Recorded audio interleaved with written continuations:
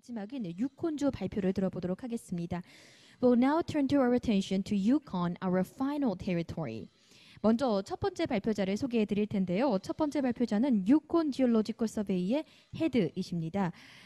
미스터 스콧 캐슬맨님께서 준비를 해주실 텐데, 캐슬맨님은 1985년부터 캐나다, 터키, 아르헨티나, 인도네시아 등 다양한 지역에서 니켈, 동, 금, 석탄, 다이아몬드에 이르기까지 다양한 광물자원 지질조사 경력을 보유한 지질 전문가신데요. 유콘 챔버 오브 마인스의 대표로 2회 연임을 하시기도 하셨고, 나운솔 리저널 플래닝 회장을 역임하셨고, 또 2015년부터 현재까지는 유콘 지질조사소에서 헤드 오브 미네랄 지올로지로 재직하고 계시다고 합니다. 잠시 뒤에 만나보시겠습니다. So first of all, we will invite Mr. Scott Castleman, Yukon Geological Survey's head of mineral geology.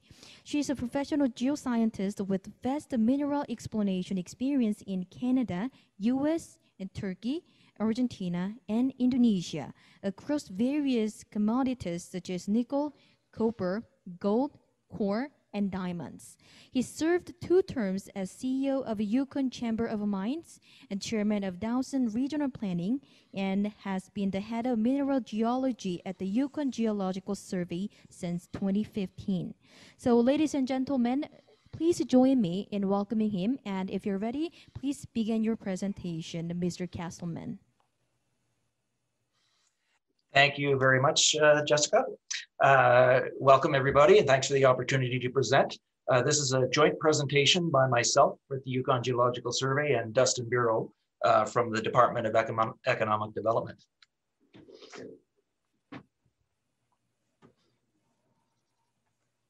Sorry, one second. Okay, so the Yukon is located in northwestern Canada, as you see here. We're ideally located for servicing South Korea. There are 3 deep sea ports within close distance to Yukon, 2 in Alaska and 1 in northern British Columbia. And then it's just a short 7,000 kilometers to South Korea. The Yukon is well endowed with infrastructure. We have a well-established road network, 3 hydroelectric generating facilities, 1 LNG plant located in Whitehorse, 14 diesel generating plants scattered throughout the territory, mostly operating to serve remote communities that aren't connected to the electrical grid, but available if there is a shortage of supply. 95% of our energy is renewable. The majority of the communities located in the center of this map are connected to the electrical grid. And as I mentioned, we have access to 3 deep sea ports. We also have a modern environmental assessment and permitting process operating in the Yukon. Of course, you may know Yukon's history dates back to 1898 with the discovery of gold in Dawson. And I will talk about gold in a bit, but I'm going to start by another commodity or a couple of commodities that Yukon is well recognized for, particularly related to the mining in the Faro mine years ago, and that's lead and zinc. We're richly endowed in lead and zinc in the territory. We've got significant historic production from Keno Hill, Faro, the Wolverine mine, and the Sedena Hess mine. Looking at the historic production in the Keno district, production originated there in 1913, and it has continued off and on to the present. It is primarily a silver producing region from silver bearing veins. However, it has produced a significant amount of lead and zinc. It's produced 670,000 tons of lead and 190,000 tons of zinc, as well as the 562 tons of silver. The current operator of the mines there is Alexco Resource Corp. The Faro district began production in 1970 and operated until 1995, off and on. It shut down at that time due to low zinc prices. Faro is characterized as a SEDEX deposit, and it has a historic production of 1.8 million tons of lead, 2.7 million tons of zinc, and 1,661 tons of silver. The Wolverine mine is a little more recent operation. It produced from 2010 to 2014. It was operated by Yukon Zinc. It is a VMS deposit, and historic production there was 12,466 tons of lead, 114,000 tons of zinc, 11,000 tons of copper, and 289 tons of silver. It shut down primarily due to low zinc prices, and the company went bankrupt. I'll talk a little bit more about the Wolverine later. And Sedena Hess operated for a short period of time in 1991-92, shut down because of low zinc prices. It is a skarn deposit with historic production of 14,550 tons of lead, 58,000 tons of zinc, and 39 tons of silver. So if you're interested in looking for lead and zinc deposits in the Yukon, as you could see from the last graphic, the Selwyn Basin in southeast Yukon is the place to look. It's a slope to basin facies continental margin. It measures 700 kilometers in a northwest-southeast direction, 200 kilometers across that. It hosts sedimentary exhalative deposits, Mississippi Valley type deposits, skarns, mantos, and veins. So I'm going to start by looking at some of the SEDEX deposits in the basin. I won't talk about them all, but I'll do a couple of highlights. And of course, you see there Fireweed Zinc's Mac Pass project. Brandon's going to be speaking more about this later, but I'll just point out that the last resource estimate there was 1.8 million tons of lead, 3.7 million tons of zinc, and over 2,000 tons of silver. The other Scott mentioned the Selwyn project, which is right at the Yukon Northwest Territories border. Selwyn is owned by Selwyn Chihang Mining, and it contains 5.6 million tons of lead, 17 million tons of zinc, and yeah, that's it on that one. And lastly, the Faro deposit, as I mentioned, there was a lot of production up to 1995. There still remains a significant amount of ore in the ground there. It's in control of the Government of Canada. It's an abandoned mine that the Government of Canada is cleaning up, and we're hoping that at some point they will release the existing or remaining resources for mining again. Remaining resources there are 1.5 million tons of lead, 2.1 million tons of zinc, 27 tons of gold, and 2,265 tons of silver. Also in the Selwyn Basin are a number of replacement type deposits, and those would include MVTs, skarns, some veins, and the Silver Range project, which is a little bit problematic in its genesis, but I'll show you what the resource is there. Again, I won't talk about all of these, but I'll just touch on a few of the more significant ones. The Blend deposit is owned by Blend Silver Corp, and it contains 690,000 tons of lead, 730 tons of, 1,000 tons of zinc, and over 1,000 tons of silver. Looking at the Yukon Base Metal Project, it's controlled by Renegade Exploration Limited. It has 110,000 tons of lead and 940,000 tons of zinc.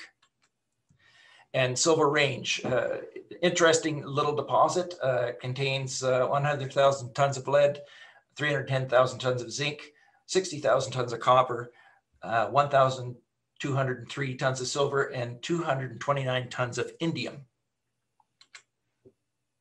And the last replacement deposit of lead and zinc is the Mel down at the far south end, also owned by Silver Range Resources, and it contains 100,000 tons of lead and 440,000 tons of zinc. We'll now move a little to the southwest, and we'll look at the Finlayson VMS district. The Finlayson district has one past producer, that's the Wolverine mine that I spoke about earlier, and it may restart soon. The government is trying to sell off that asset. There are 5 deposits with reserves in the belt. There are Kuroko, Beshi, and Cypress type deposits, and one project that's in the environmental assessment process, nearing the completion of that, and hopefully will be in production soon. And that is the Katsakaya project. So here is the distribution of those projects. There's also one VMS project up near Kino City, the Marg, shown here. So I'll start by going through the numbers at Katsakaya. It's owned by BMC Minerals. As I mentioned, it's in the permitting process right now. Hopefully will be completed very soon. It contains 360,000 tons of lead, 1.2 million tons of zinc, 180,000 tons of copper, 2,821 tons of silver, and 27 tons of gold. And Wolverine, which I mentioned, still in the control of the Yukon government, remaining in the ground is 100,000 tons of lead, 750,000 tons of zinc, 70,000 tons of copper, 2,235 tons of silver, and 10 tons of gold. We'll now look at copper in the territory. There's significant historic production of copper from the Yukon, from the Whitehorse Copper Belt. There's current production at the Minto mine and tremendous potential for copper deposits, mainly porphyry copper deposits in the Dawson Range Porphyry Belt. Whitehorse copper produced intermittently from 1902 to 1982. They're all copper skarn deposits. And over that period of time, it produced 130,000 tons of copper, 7 tons of gold, and 77 tons of silver. The Minto mine began operation in 2006, and it's operating to the present. It had a 1-year break, but other than that, it's produced steadily. It is a metamorphosed porphyry copper deposit, and production from 2006 to last year was 240,000 tons of copper, 0.3 tons of gold, and 72 tons of silver. Currently, it's operated by Minto Exploration Limited. Now, if we look at the Dawson Range proper, shown in orange here, there are a number of companies operating there. I'll highlight a couple of those. Of course, if you're talking copper in the Yukon, the granddaddy of them all is the Casino project, which Paul will be speaking about shortly. And it contains 4.8 million tons of copper, as well as 500,000 tons of molybdenum, 5,324 tons of silver, and also contains the greatest amount of gold in the territory at 663 tons. Another interesting copper project is Carmex Copper. It's owned by Granite Creek Copper Limited. It is permitted with a mine permit. However, they weren't able to get their water license, and the company is working on doing that now. The resources there are 230 million tons of copper, 100 tons of silver, and 9 tons of gold. We'll now switch to nickel, cobalt, copper, and PGE in the Yukon. So if you're interested in nickel, cobalt, the place to look is the Quaney Ultramafic Belt, which is located in southwestern Yukon, again shown here in orange. And that contains Triassic ultramafic sills, which host Norilsk type nickel copper PGE occurrences. And those PGEs are anomalously high for nickel deposits, particularly the not so well understood PGEs, or not so well known understood PGEs of osmium, iridium, and ruthenium. The largest deposit in the Kluane Belt is the Nickel Shaw project, and that's owned by Nickel Creek Platinum Corp. It contains 1.17 million tons of nickel, 670,000 tons of copper, 70,000 tons of cobalt, 109 tons of platinum, 113 tons of palladium, and 19 tons of gold. Now we'll look at a few other deposit types in the Yukon, a little less explored for, a little less understood, but nevertheless significant. We've got tin, tungsten, and molybdenum deposits in a variety of Cretaceous age Mr. intrusive. Castleman, sorry for the interruption, but due to limited time, please wrap up your presentation. Sorry. Absolutely, no problem. So we got tungsten and skarns. Scott mentioned Mactung. I don't need to go on that one again. Red Mountain is a molybdenum deposit of Tintina Mines, and JC Tin deposit in the south. And lastly, I'll just quickly talk about Yukon Gold. We've got one operating hard rock mine. That is the Eagle Gold Mine of Victoria Gold. There are approximately 120 active placer mining projects in the territory this year. Historic placer production of 426 tons of gold in placer operations and 24 tons of gold in hard rock. And there's Eagle. These are the placer producing regions, and those are historic hard rock locations. Yukon Geological Survey offers all of these services. I think most of you have this presentation. You can read through them yourself at your leisure. And our website there has most of that data is digital. You can look there. And ECDEV also offers a number of services. You can go to their website. And if you have any questions, please contact either myself or Dustin. Thank you very much. Thank you for your presentation, Mr. Castleman. 네, 감사합니다. 이번에는 두 번째 발표를 소개해 드릴 텐데요. 두 번째 발표는 웨스턴 코퍼 앤 골드의 프레지던트이자 CEO이신 폴 웨스트셀스님께서 준비를 해주셨다고 합니다. 오늘은 유망 동 프로젝트에 대해서 소개를 해주신다고 하는데요. 잠시 연세에 대해서 소개를 해드리자면 폴 웨스트셀스는 광업 분야에서 25년 이상의 경력을 보유하신 전문가이십니다. 또 메탈로지컬 엔지니어링 박사학위를 취득하시고 BHP, 플레이설돔, 그리고 베릭 등의 유수의 광업 기업에서 요직을 두루 거치셨고요. 2006년부터 현재까지는 웨스턴 코퍼 앤드 골드의 CEO로 재직 중이십니다. 잠시 뒤에 화면으로 함께 만나보시겠습니다. So we would like to invite our second presenter from Yukon, and President and CEO of Western Copper and Gold Corporation, Dr. Paul Westsells, and he will be sharing with us the Casino Copper project today. So Dr. Westsells is a mining expert with more than 25 years of experience and had held key positions in leading mining companies such as BHP, Placer Dome, and Barrick, and has been serving as Western Copper and Gold CEO since 2006. So we're looking forward to learning more about your copper project. So Doctor, if you're ready, the floor is yours. You may begin your presentation. Well, thank you very much, and thank you to Corez and Canor for giving me this opportunity to present about Western Copper and Gold. Western Copper and Gold has one asset, as was alluded to, which is the Casino Copper Gold project located up in the Yukon. This is standard disclaimer. Please review before making any investment decision. So a lot of this has been a bit of a transformative year for the company, and I'd like to sort of just start off by talking about a major investment that we just closed approximately 1 month ago by Rio Tinto. Rio Tinto, for most of you who know who they are, is one of the top mining companies in the world. They've made a $25.6 million investment in Western Copper and Gold for 8% of the company. And really this is to allow them to spend approximately the next 18 months looking at the casino project with the idea that they will make a further investment and get a majority ownership at that time if their additional due diligence is satisfactory.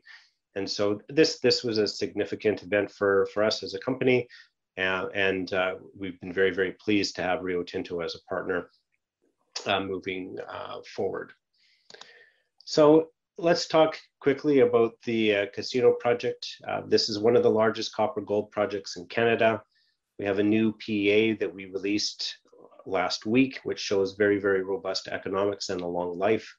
We have a strategic investment by Rio Tinto, which I briefly covered. We're located in the Yukon. We love being in the Yukon. We think it's a great district, great permitting process, and we have, as a company, have continued to add value.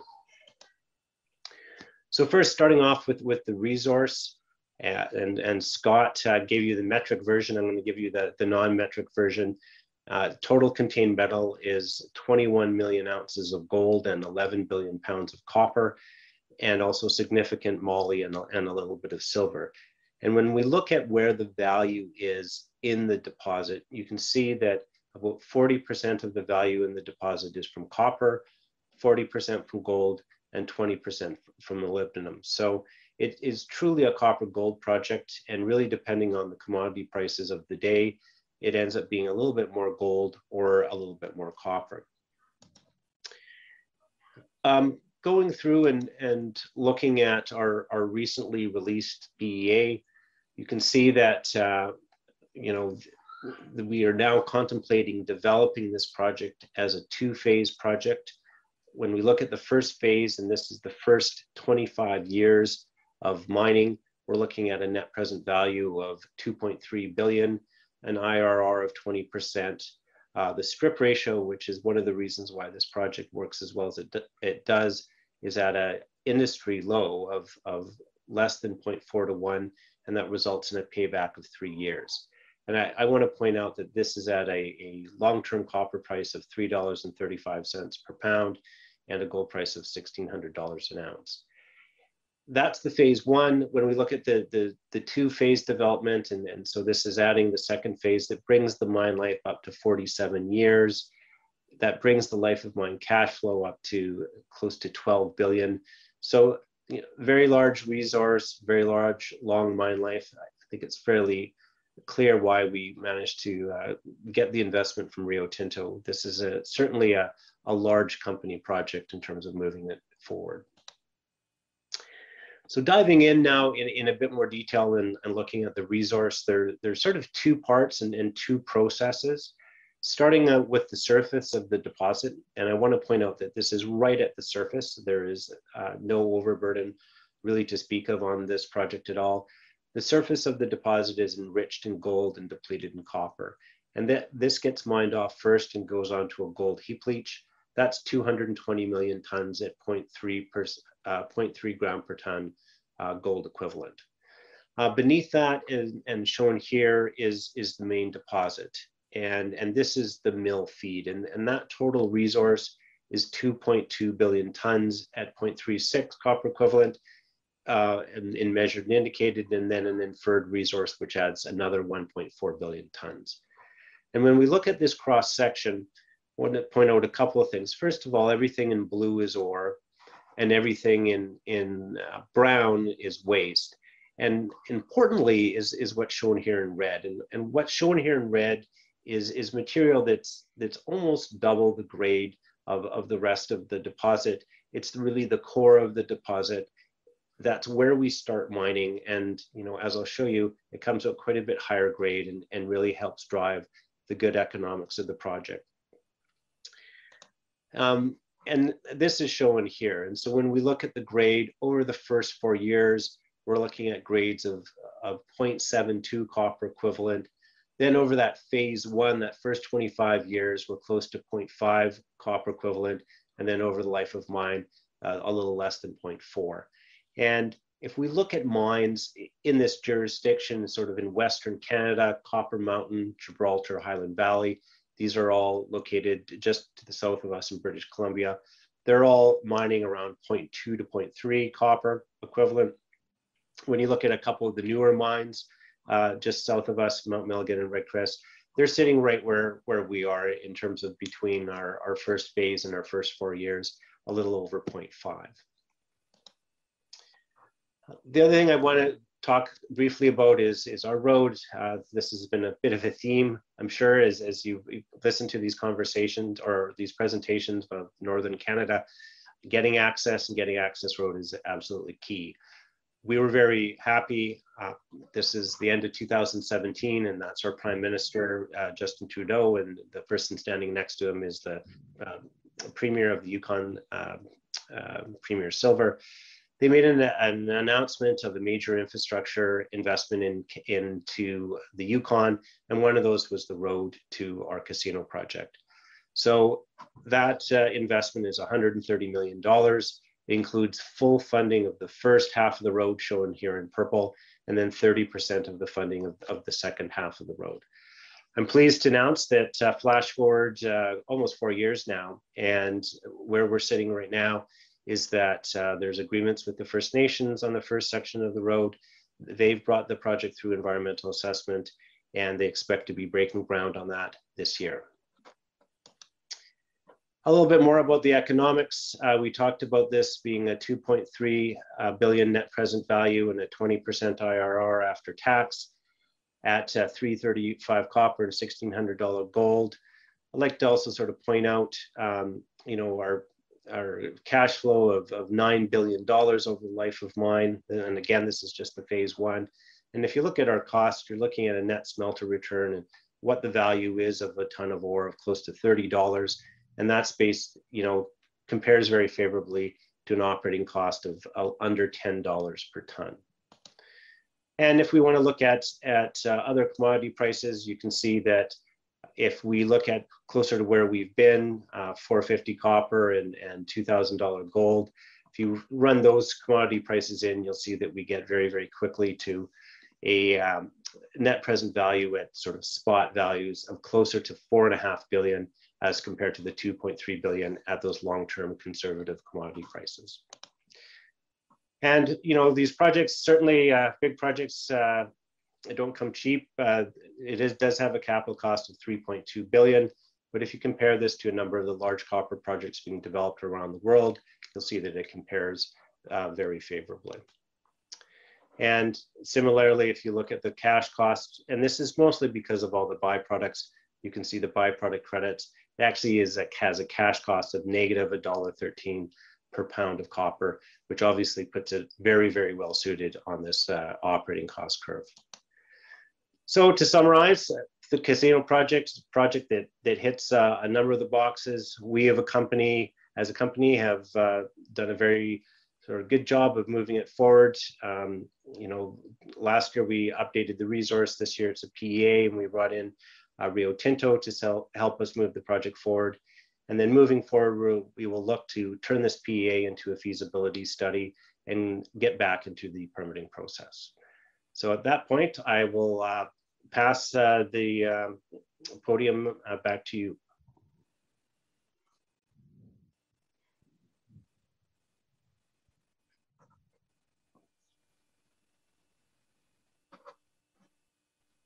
Thank you so much for your presentation, Mr. Castleman. Thank you so much. 네, 이렇게 저희 발표를 들어보았습니다. 이어서 세 번째 발표이자 오늘 웨비나의 마지막 발표를 소개해 드릴 텐데요. 마지막 세 번째 발표는 Fire with Jinx Limited의 CEO이자 디렉터이신 브랜든 맥도날드님께서 아이언 프로젝트에 대한 소개를 해주신다고 합니다. 브랜든 맥도날드님은 세계 각 지역의 지질 조사 및 투자 전문가로서 과거 맥콰이어 뱅크에서 리스크 관리 전문가로 근무하신 경력을 갖고 계십니다. 오랜 시간 동안 유콘주 지질 조사를 전담하고 계시고요. 현재는 Fire with Jinx Limited의 CEO로 재직 중이라고 하는데요. 오늘 웨비나의 마지막 발표자인 만큼 여러분 끝까지 함께해 주시기 바라겠습니다. So now it's time to introduce our final presentation and also presenter for today's event. So this time it will be delivered by Fire with Jinx CEO and Director Mr. Brandon McDonald on the Macmillan Pass Jinx project. So he is a professional geologist who brings with him a wealth of experience in global exploration geology and investment banking. He has a long history of mining exploration work in Yukon, and in the recent years, he has focused his efforts in exploration and development as a principal and consultant to various junior mining companies. So, ladies and gentlemen, please join me in welcoming our final presenter. So, if you're ready, you may begin your presentations. Thank you very much, and thank you for having me here today. So I'm going to be talking about fireweed zinc and predominantly or entirely about our Macmillan Pass project, which is located in Yukon Territory, Canada. To summarize, and I think a lot of this will be well understood by the people watching this presentation, there's a transition now in terms of markets, and we're seeing what we anticipate to be the beginning of a bull market for base metals. This is in part just a broad sector rotation, but also due to massive expected global stimulus on the back of damage from COVID. When you're thinking about infrastructure, of course, you think about zinc, you think about steel and the galvanization of it. In terms of undeveloped zinc projects in the world, our Macmillan Pass is an absolute clear standout. Not just in terms of scale and the economics, but in terms of how much there's left to explore and find there. The success we've seen there has attracted the likes of Teck, who invested in the company, and has gathered quite a bit of attention from other major global zinc players. And all of this has led to a program last year, which was quite game-changing, including the discovery of a new zone in the western part of our project. So broadly, our corporate philosophy has always been to treat our shareholders with respect, focus on long-term value creation, and make sure management has skin in the game. We are part of a group called the Discovery Group, which is an alliance of like-minded companies with projects all over the world. So our project, Macmillan Pass, as you might have seen from Scott Castleman's presentation, is located in the eastern part of Yukon Territory. It's accessible by road, the Canal Road. So we're able to get heavy equipment into there now, which is fortunate. The project had a resource and a PEA wrapped around it in 2018. The numbers there were pretty excellent. So the resource, 11.2 million tons indicated, 39.5 million tons inferred at around 10% zinc equivalent. So pretty substantial contained metal numbers.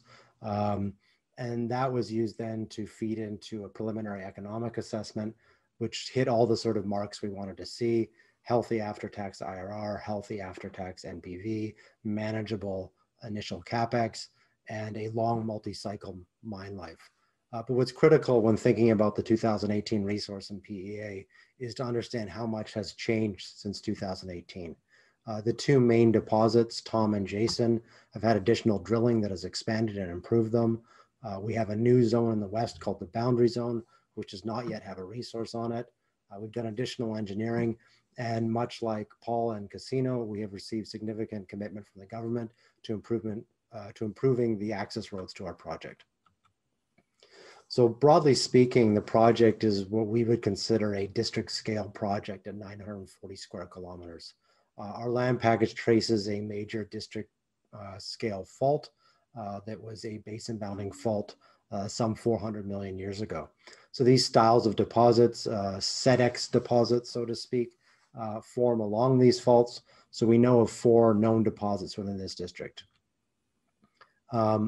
Most interestingly, and you know, the west, you know, we talked a little bit about Tom and Jason and the resource there, but in the west, this new discovery of Boundary Zone seems to be a giant system. Drilling from 2019, 230 meters of 4.5% zinc. That's true width, and that's right from surface. So the first 100 meters of that of 8.7% zinc from surface. So in terms of an open pit potential target, pretty massive. 2020 drilling followed up on that and showed significant additional potential at Boundary Zone, sort of 212 meters of 4.4% zinc. And the mineralization of Boundary Zone, when you think about the classic SEDEX deposits, which are like Red Dog, Sullivan, Century, etc. Boundary Zone, for the most part, did not seem to be like those. It was mostly veining, stockwork, vein breccias, these thick veins. So quite dissimilar to Tom and Jason. So we put together a conceptual model that suggested that what we were seeing at Boundary Zone was a feeder system where the fluids were coming up these faults, producing these veins, and hypothetically could be tapped into a barite horizon and result in a replacement deposit like we see at Tom and Jason and produce massive zinc and lead sulfides. So we took this theory, which was developed in 2019, and applied some exploration in 2020, looking to see if we could find this barite cap where there might have been significant replacement. And we found that in this new discovery we called Boundary Zone West. So we see there Tom and Jason style stratiform mineralization. We see Red Dog style massive pyrite sphalerite. And we see at a deeper second sequence of mineralization, Howard's Pass style mineralization, which had previously never been seen before in this district. So the results in this new Boundary West zone, pretty impressive. 76 meters of 4% zinc, including 26 grams silver. You know, and then in the lower sequence, you can see 2.1% zinc over 225 meters with localized higher grade. So this has been an area of extreme interest for us because we see not just the multiple sequences, but the stratiform mineralization that is locally extremely high grade. So now, considering that conceptual model that we had developed in 2019, we now think that you know, the concept we have that there might be massive sulfide at the top above the Boundary Zone style mineralization has been demonstrated to be correct. And we now see this lower sequence of mineralization, which we had previously not thought, even considered that it might exist. So this system at Boundary Zone is given the age, width, or breadth of rocks that it mineralizes, is obviously a very long-lived system, very massive fluid flux with a deep crustal architecture. So we think this is the potential to be a truly massive deposit unto itself.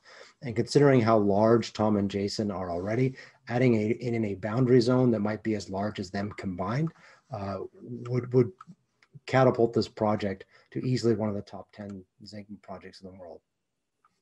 So, and then building on top of that, you know, along this fertile corridor, we call it, that traces this major fault, we see a significant amount of other exploration targets, any one of which could be another one of these systems. So it's very easy to talk about having a district scale project. For us, we believe this is truly a district because there are 4 known deposits tracing this structure when we see ample evidence for many more. So building from that, we think about the 2018 PEA as the core of this project, but we think about how much better the project has got since then. We've seen government funding for the road, which will directly offset our CapEx. We've seen engineering optimizations at Tom and Jason. We've seen resource expansion at Tom and Jason, and then potentially the integration of boundary zone, which in itself could be completely change the scope and scale of the mining here, and then additional blue sky exploration around the project. Each one of these has the potential to significantly change the NPV that we saw in 2018. So with that in mind, we work towards a new updated PEA and new global resource, potentially next year in 2022, but quite likely in 2023 if we have enough success in drilling and want to continue that into 2022 to add to the library of drill intersections we have. What we're really targeting here is something that could be a top 15 or top 10 global zinc-lead producer. Certainly would be the largest held by a junior, could quite likely have $1 billion plus NPV, and would expect it to be in the first and second quartile costs. So that's the end of my presentation. If there are additional questions, please reach out to me. My email address is brandon@fireweedzinc.com, and I'd be happy to answer your questions. Thank you very much.